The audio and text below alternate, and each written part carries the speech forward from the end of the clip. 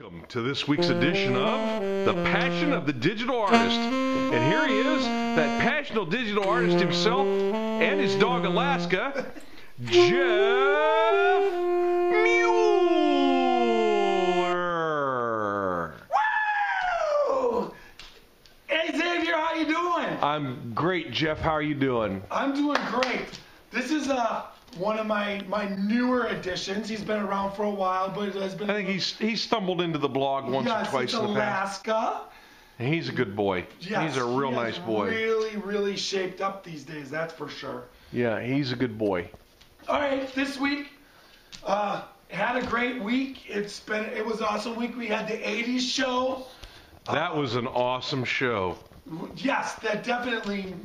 Xavier and his wife and me and my wife kind of had a great time.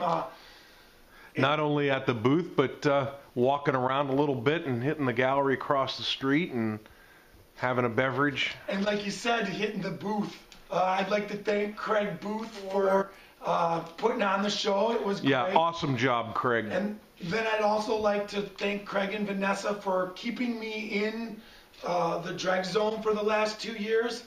I got an announcement that I will be leaving the gallery in Canton. I'm going to be around. He does 2 shows a year, so I'm going to be participating in that. But I'm going to be getting the Canton art scene is kind of expanding out. And then First Fridays and a lot of things going around town.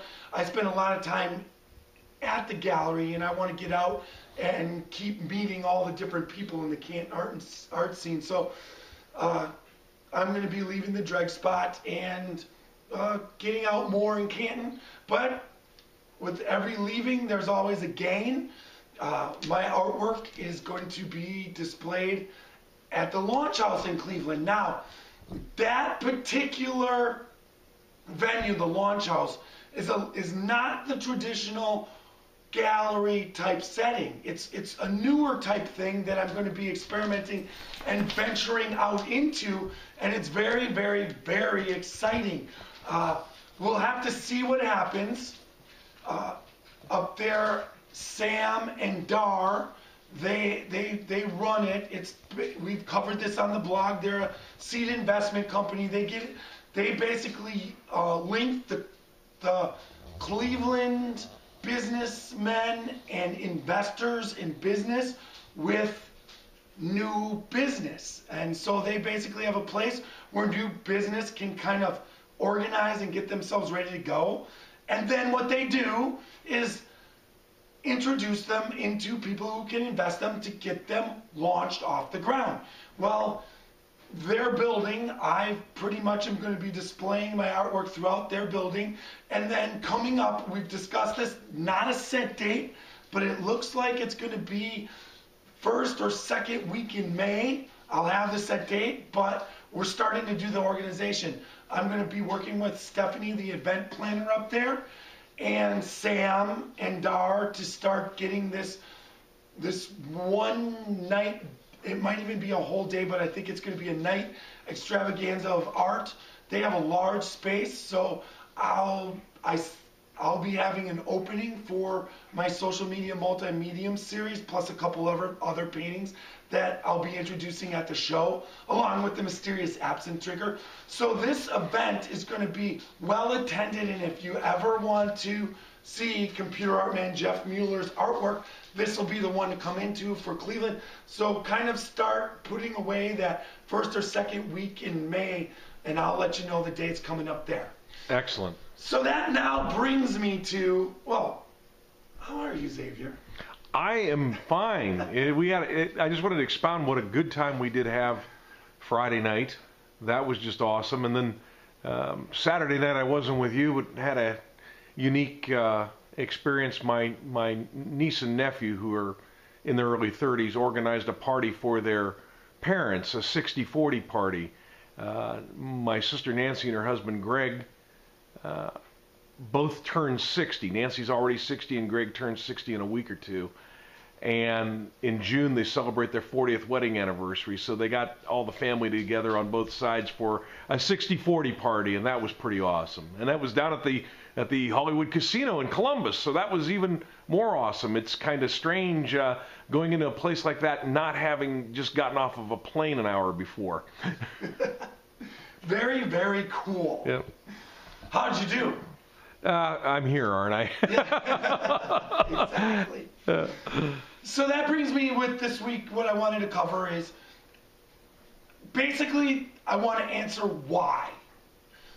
Why I am so passionate about digital art, and why I do a combination of digital artwork and regular and acrylic painting.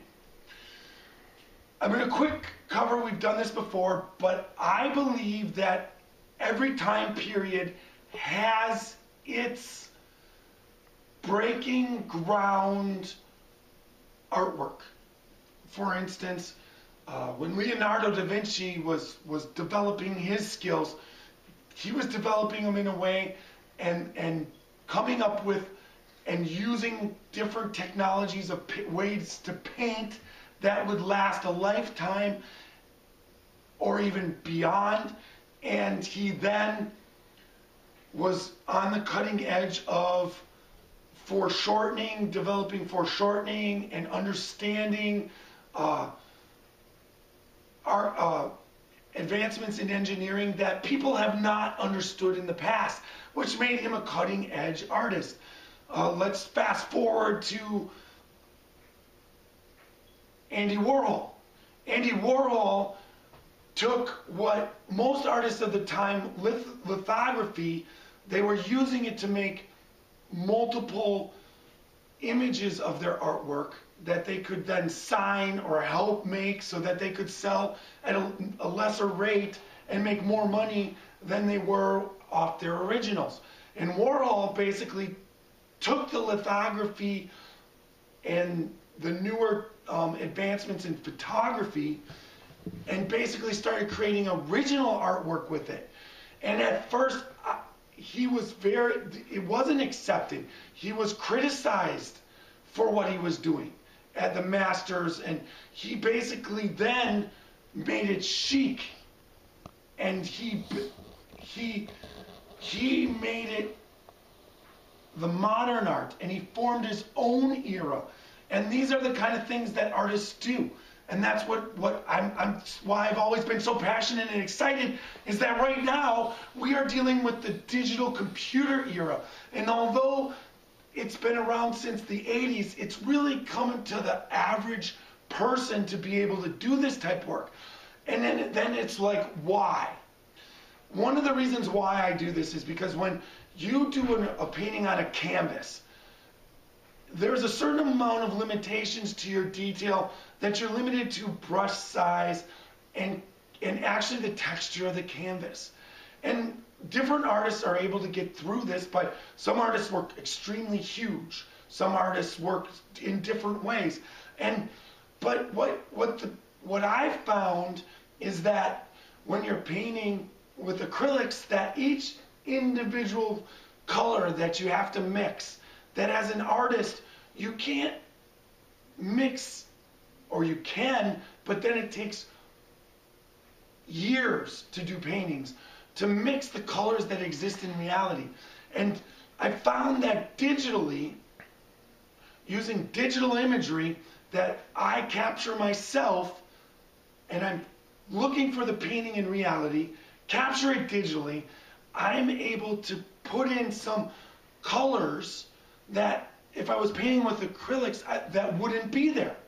And these are the kind of things that excite me, because not only am I able to get more detail and put that on canvas, I'm able to get more colors and put that on canvas, and then whatever the process is lacking in the digital realm, as far as when I'm printing in color, I can then use my acrylic skills and put that in, which allows me to make a superior piece of artwork than I could make if I was painting with acrylics or oils.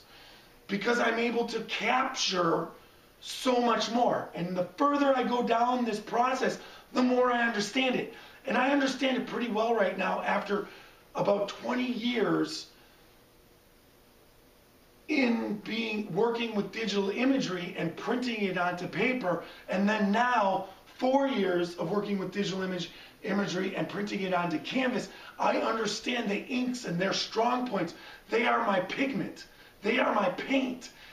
And when I'm painting in the computer, I can see the pigment of the inks going onto the canvas, and I use the ones that do it very well.